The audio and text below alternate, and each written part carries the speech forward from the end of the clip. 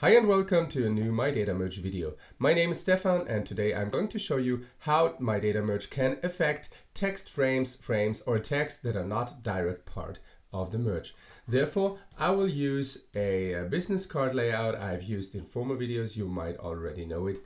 And I have a data source with about 500 records down here. So let's say you have a case where your client says, I need special design for the business cards if in the data column VIP there's a yes. So let's say he wants to have an inverted design. So instead of a white color background, he wants a dark blue background. And if we have a dark blue background, we need white type over here. So if I apply styles to first name, last name, which are placeholders in this business card design, it will only affect the text in this text frame over here. I cannot change the background color of the business card with a standard data merge. But MyDataMerge has a new feature called Replace with Empty, which allows you to do so. So to do that, let's start by creating an empty frame and enter a placeholder in it. Let's say we name it background color, and we spread it all over the business card, put it in the background. And what MyDataMerge can do is to apply some object styles to this frame.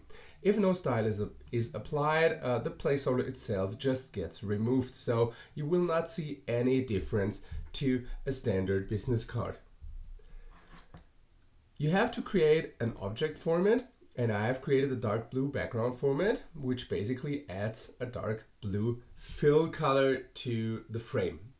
Okay, you need to test it, what happens, and if we apply it, you will see that because of the background color is the same than the type color over here, that it's impossible to read the text, and the text down here gets impossible to read too. So we have to affect these two. Okay, let's return that. Therefore, I add a new placeholder in this line, call it headline. And I add a new placeholder in this block, call it text.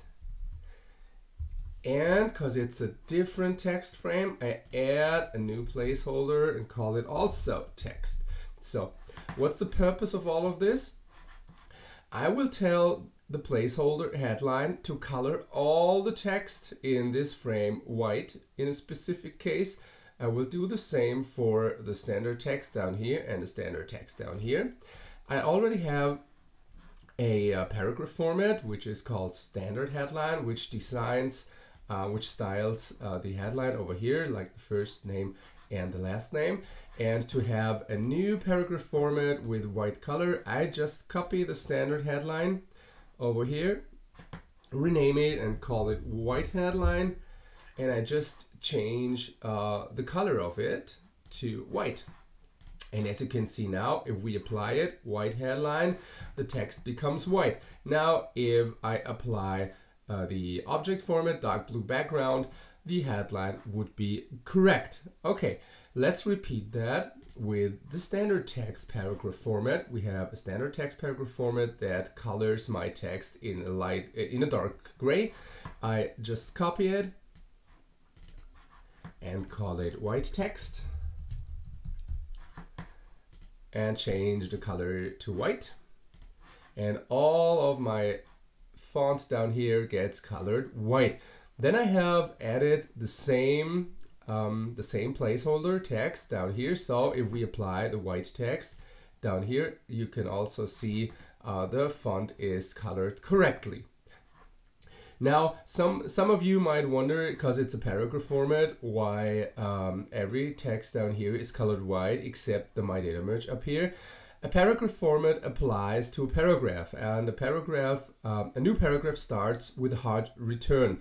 And I have chosen hard return here, just pressed enter between MyDataMerge and Software Street 11, and I have chosen soft returns between these three lines. That means the text placeholder with the white text paragraph format applied will affect all these 3 lines, but not this one because it's not part of the paragraph. Okay, now let's return that back to the standard text format, back to the standard headline, and let's remove the object format from the background. Now, what's interesting about that is that MyDataMerge can apply formats to multiple instances of a placeholder. So we have twice text down here, as you can see, and we can have twice the background color. So if I add like a backside, a rear side of the business card, I can also apply the background color to the backside of the business card. Now let's save that and let's open a new MyDataMerge project. Let's make a new project, put the business card in here, put my data source in here. Let's import everything. Now let's auto-link the standard placeholders. As you can see, MyDataMerge automatically linked them with the data columns from the data source. And down here we have our new placeholders, the background color, the headline, and the text. And now I'm going to show you how to set up these. Let's enter them. If I would choose replace with text, then MyDataMerge will put text in the placeholder, and I would see some text in the background of the business cards, which is not what we want to see.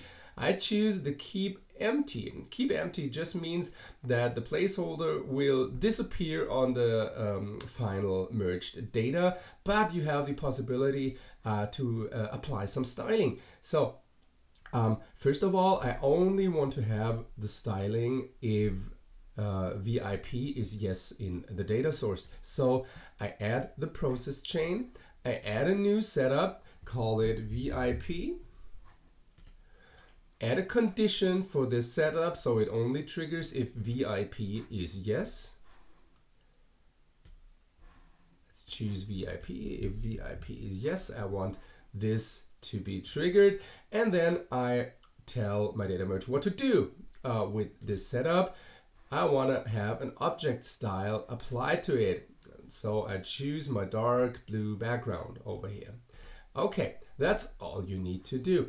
Just check if the VIP setup is moved to top, because otherwise the initial setup will be taken. The initial setup just does nothing, it only removes the placeholder itself. So make sure that the condition is always above the standard setup. If you want to know more about condition, there's a conditions video in the YouTube channel. Okay, so let's repeat that for the headline placeholder. I add the process chain, activate the process chain. I add a new setup, call it VIP. I add a condition for that setup to only trigger it for VIP yes, and I apply some styling. Oh, sorry, I forgot to select keep empty. So this is important. Activate the process chain, add a new setup, call it VIP, add a condition to only trigger it for VIP yes, and apply some styling. Choose a paragraph style, white headline instead of standard headline, and make sure the VIP setup is above the standard setup. So that's all you need to do. Let's repeat that one last time.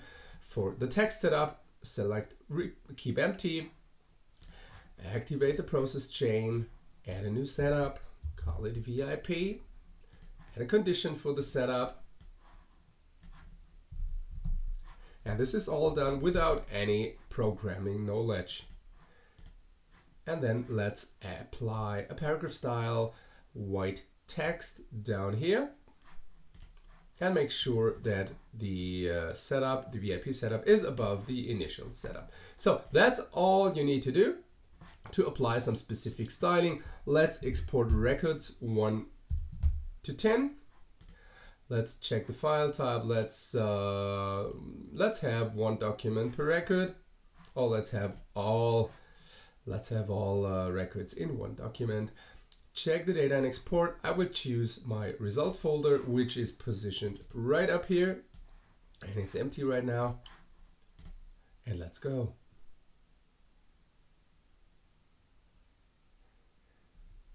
And while the data merge process is working, we will have a look at our data source again. And in our data source, we can see that for record 1, 2, 3, 4 and record 7, there is a VIP. Yes, so I expect business card number 4 and number 7 to be colored specifically. So let's have a look in the final merge file. As you can see here, we have a standard business card, number 1 with a standard white background, number 2, number 3, and number 4 is now colored with a specific background color, and also the backside is colored with a specific background color. This is a pretty cool feature to apply styling to frames and to text that are not directly integrated in the merge process, and you can do really nice things with it. If you have any more questions about it, just ask us in the support forum on MyDataMerge.com, or try it yourself by downloading MyDataMerge on MyDataMerge.com. Thank you very much.